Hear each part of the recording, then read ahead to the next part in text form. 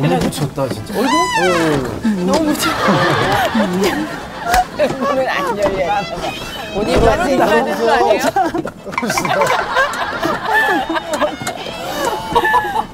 어떻게 내려? 어떻게 내려? 못 내리죠. 엄마는 끼고. 어머 아직 못 내리죠.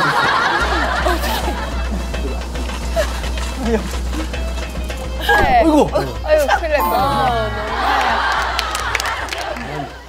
매너 없으시다. 이쪽으로 올라가요?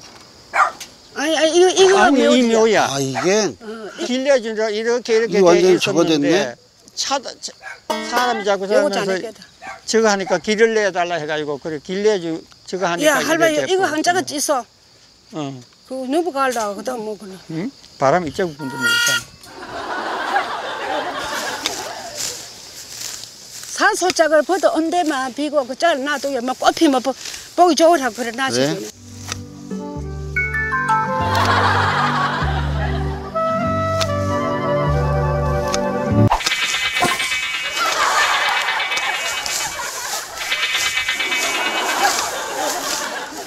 할아버지 묘예요? 이거 네. 징조 진조 할아버지. 이들라 해가지고 뭐. 걔도 이게 봉분이 크네요.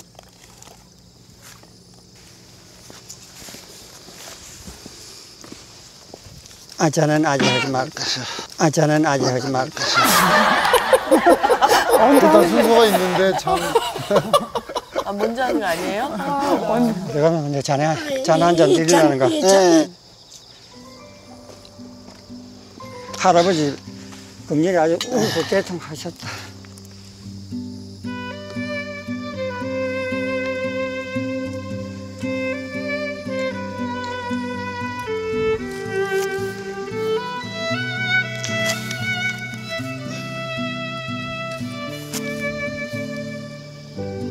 할아버지 남수방 병원 잘 되게 해주시고 우리 자손들 잘 되게 해주고 번창 많이 해줘서.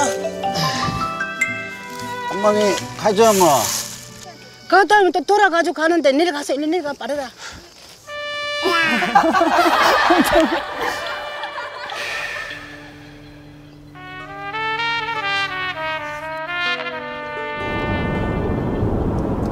옛날에는 시골 인구가 많아가지고 그 야채 농사 저가 팔면 잘 팔렸어.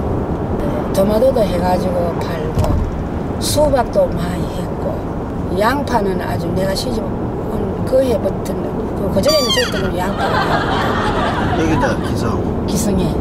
일 나가야 되겠네. 뭐 저기 장이에요? 장이 조그만하죠. 아니 장에 가면 그 장모님이 늘 떨어져 있으라 그러지 않으세요? 저 전에 봤는데.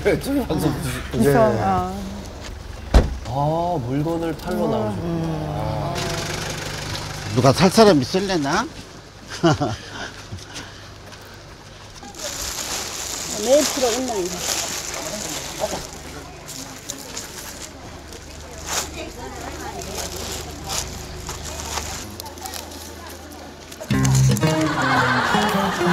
어떻게 속으세요? 아 왜 속에서 도와주시는 할 줄을 알아야지.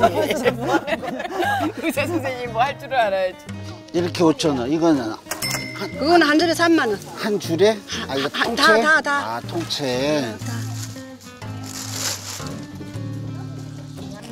양파 사세요. 5,000원. 5,000원.